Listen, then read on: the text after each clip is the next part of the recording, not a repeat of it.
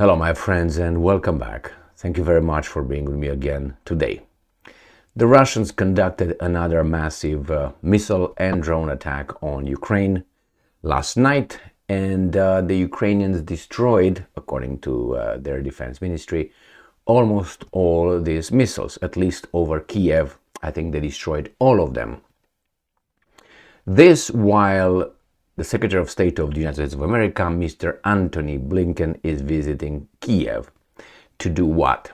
I'm going to cover that in a different video. So let's see what the Ukrainians are saying about the Russian attack. So some details here. So I'm going to start with this article first, coming from Ukrainska Pravda. Russians attack Kiev with missiles of various types, and air defense destroys all targets. Isn't that fantastic? All targets were destroyed. Do you believe that? All right then. Give me $20,000 by tomorrow and I will give it to you back in the next day with an interest of 3,000%. Okay? And I'll meet you the next day giving you back the money. Yeah, okay. All of them. Not impossible, very unlikely. Or at least unlikely. Russian forces launched a combined attack on Kiev on the night of 5 and 6 of September. Today is the 6th of September 2023. Using Kh-101, 555 and 55 cruise missiles and other types, probably ballistic missiles. So, another Russian missile attack on peaceful city with the aim of killing the civilian population and destroying boop boop boop. Okay, preliminary information indicates that Russian Tupolev 95 MS strategic bombers launched Kh-101, 555, 55 cruise missiles from Saratov Oblast. At the same time, missiles of a different type, probably ballistic, were launched over Kiev. Ukrainian air defense forces and assets destroyed all targets moving towards the capital. Provisional information indicates that there were no casualties or destruction in Kiev. I think the Russians should stop doing it then. Why don't I call Putin and say, hey, these guys are destroying all your missiles, just waste money. Why don't you try something else? All right, yeah, okay.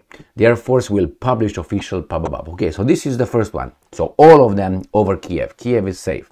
Thank God. Let's go to the next article coming from the New Voice of Ukraine. September 6, 2023. Ukraine intercepts 23 out of the 33 airborne targets in overnight Russian attack Ukraine air forces. And we have to add, based on or according to this article, all of them destroyed over Kiev. All right, why? Because we have Patriot systems over there. Now you know why. Buy one, get one free. That's a new sales over there. Russia's latest cruise and ballistic missiles attack on Ukraine, Okay, it was rather natural, and I'm quoting, if I may put it that way, attack from the occupiers. This was nighttime assault launching from an evening hours and transitioning into the next day from 11 p.m. with various flight routes, they said. So the missile launch area has been moved further west from the Caspian Sea to Russia's Eagles II military airbase. Cruise missiles launched from angles in the early hours of September 6 were preliminarily intercepted over central Ukraine. One ballistic missile was also intercepted.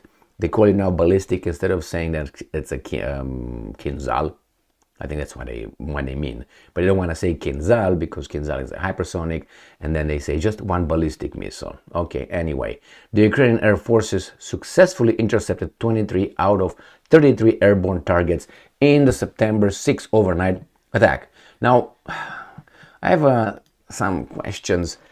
First, if the Russians realize that this is true and their missiles are ineffective in Kiev, why don't they try? Why do they keep trying, I'm talking? And that's the first one. I mean, it's a waste of money. And the second observation that I have is the Russians still have missiles.